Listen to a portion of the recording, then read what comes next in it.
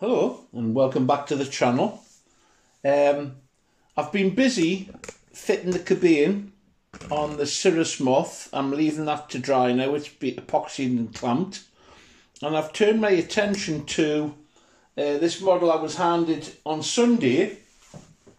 It turns out I've identified it now. It's a Nieuport 24, designed by David Boddington, and if you check back some of the other videos, I put the engine in the test stand that was, handed to me at the same time. This is it. And it runs beautifully. So I thought, what the heck, there's nothing to stop me pushing on and seeing if this model can be salvaged.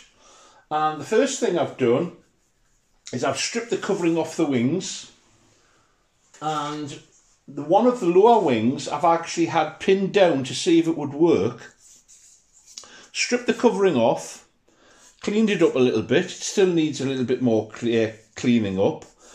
I applied water to the trailing edge, which had a warp in it, a twist in it, or a wave rather, and I pinned it down to the board and left it for a bit, and I must admit I'm quite happy with that. It straightened it up nicely.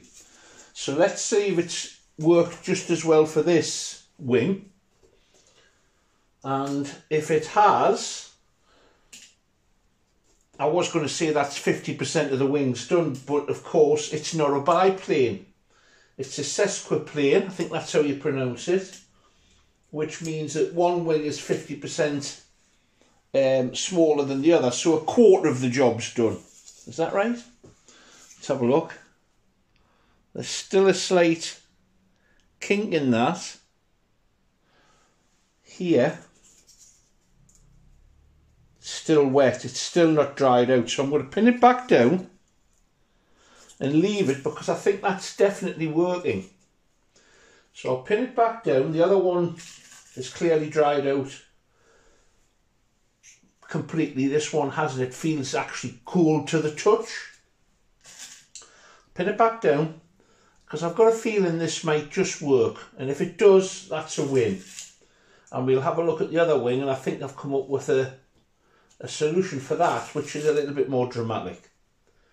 So let's pin this back down.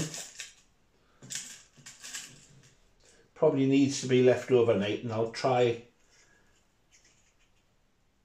my best not to be impatient. That's what I will do. I'll leave it overnight.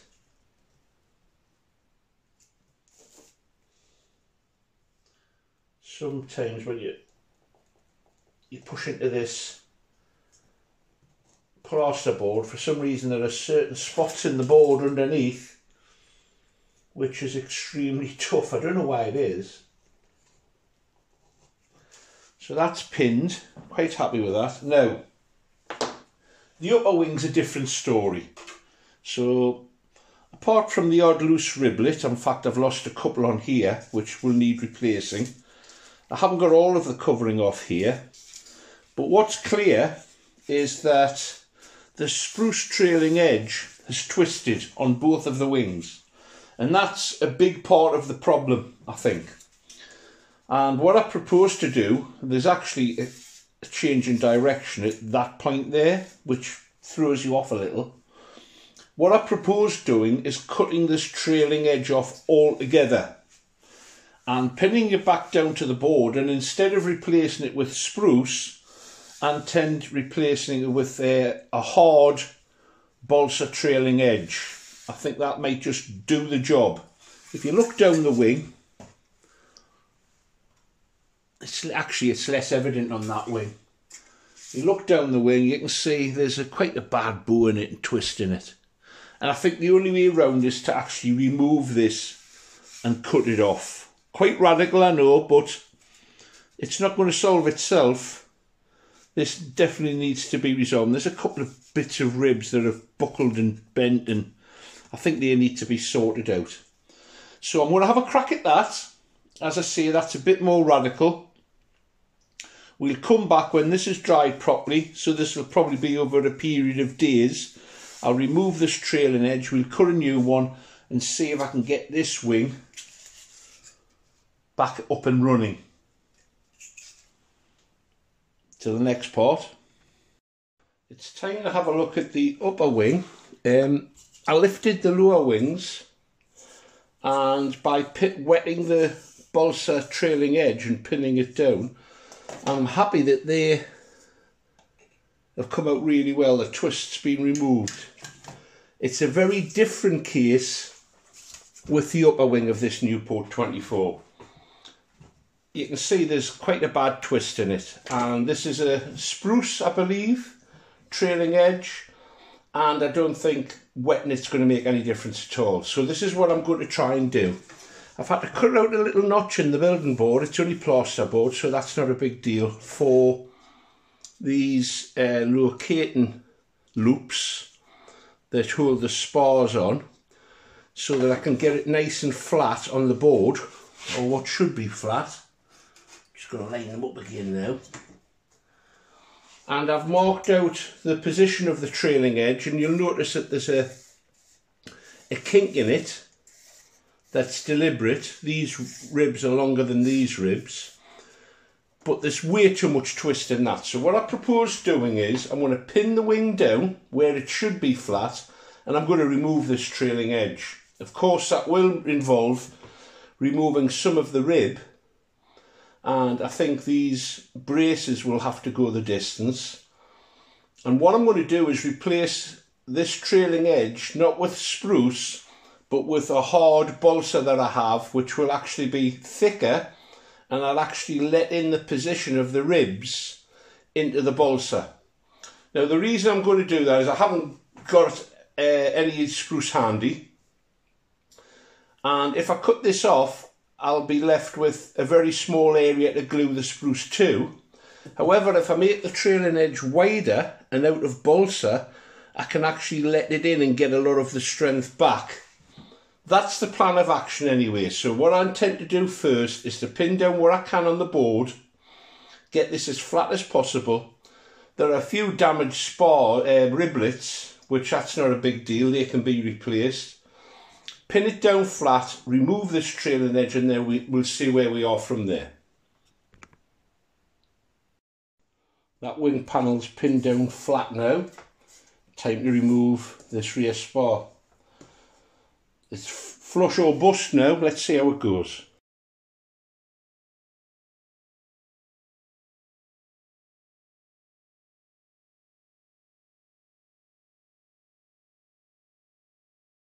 I've cut out the 1/8 material. It's quite hot. Well, it is hard balsa, which I hope will replace the strength of the spruce, because it's going to be a little bit wider. So the first thing I need to do is to create a scarf joint to allow for the change in direction of this trailing edge. And I propose to do that by, I'm going to pin this one down, and I'm going to cut through both at the same time. And if this joint's no good, it wobbles off, it'll wobble off through both layers, and I hope produce a better joint. We'll see. So that's the position. I'm even going to pin this down actually.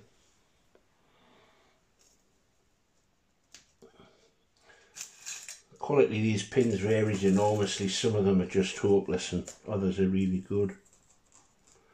Two different batches, I think. Right, so I need to create a joint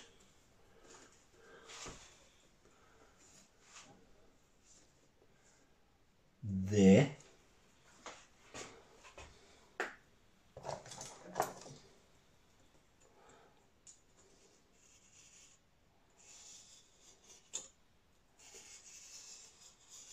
Obviously trying to keep the blade as upright as possible.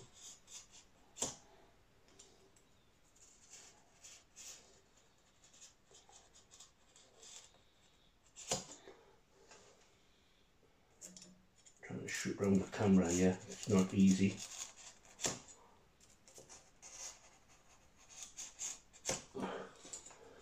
Right, so that's cut through there.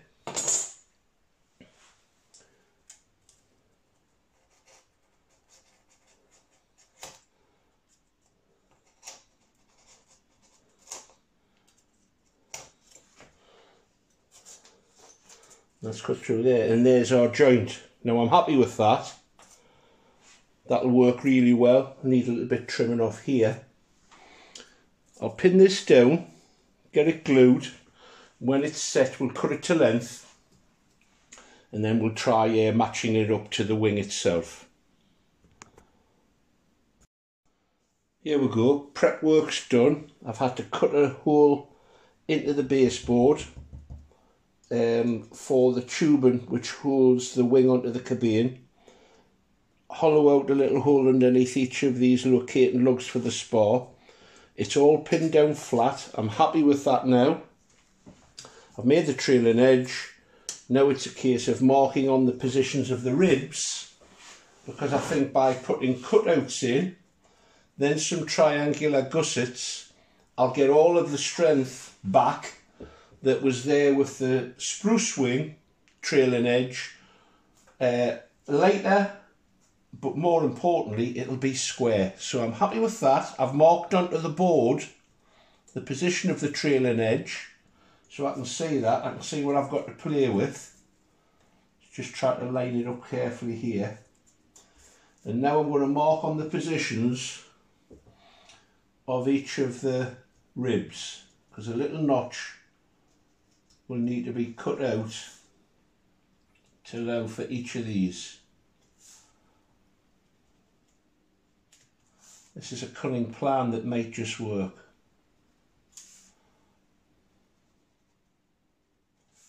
There's lots of talk about plans at the moment. This one, I hope, will be a success.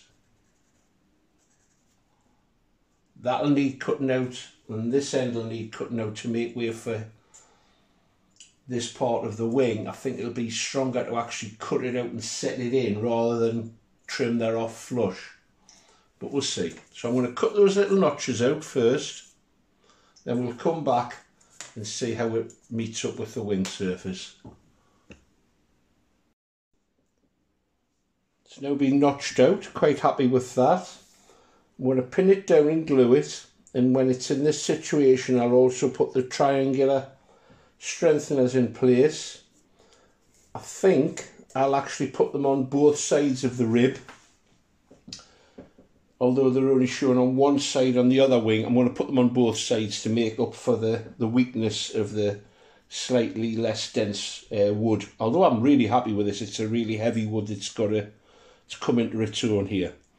We'll time lapse this, I'll glue it in place, we'll put all the gussets in, and then that I'm calling this part of the job done.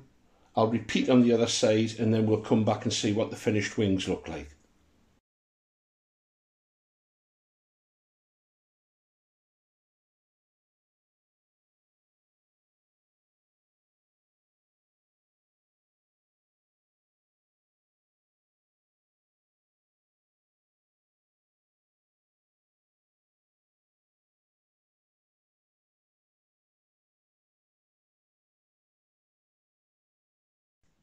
Well, there we have it. I'm not actually going to put a one on the other side. I don't think it's necessary having stuck those in. I'm quite happy with them.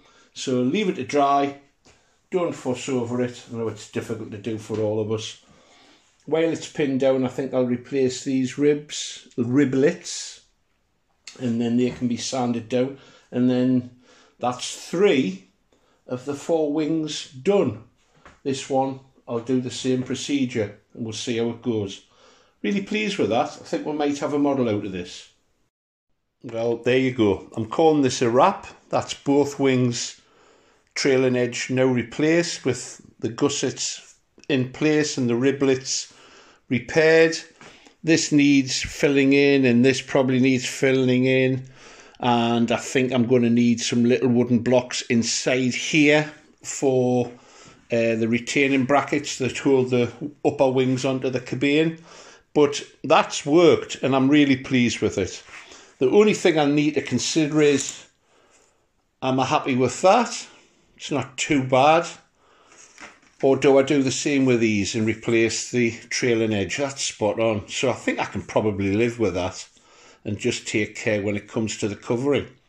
Fuselage next, and we'll crack on with that next week.